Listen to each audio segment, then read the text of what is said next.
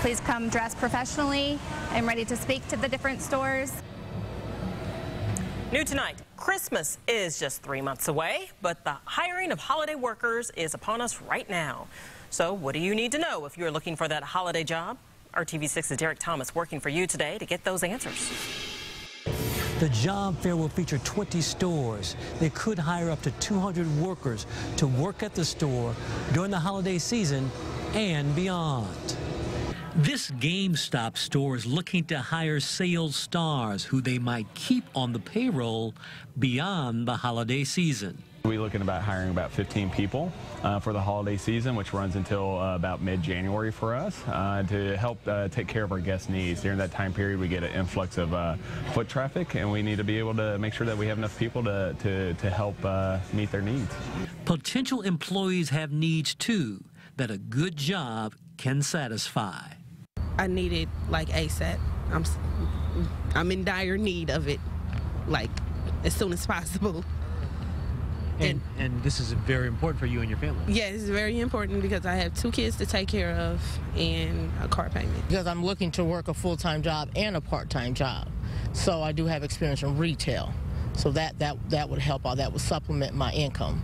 Those job candidates are plentiful. But will there be enough customers this holiday season to justify all the hiring? The director of marketing at Castleton has an emphatic response. We are back, so it is a strong market. We need more people for holiday because obviously Castleton is one of the largest malls in Indiana, and we have a lot of traffic that comes through here during the holiday season. Remember Tiara, who we talked to earlier?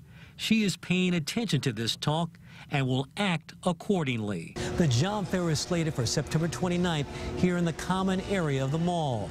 Candidates could be hired right here on the spot. Derek Thomas, RTV6. And again, more than 20 retailers will be looking to fill seasonal jobs at Castleton Square Mall. A job fair will be hosted there on Thursday, September 29th from 10 a.m. to 2 p.m. and 4 to 8 p.m. Job seekers are asked to bring resumes or copies of their work history and be sure to dress to impress. Tables will be set up outside of participating stores. Jobs are available in both retail and food service. RTV6 working for you tonight to find out which jobs pay the best during the holidays and how you can best get one. AARP says the best paying job is Santa Claus, where you can make from $10 to $200 an hour.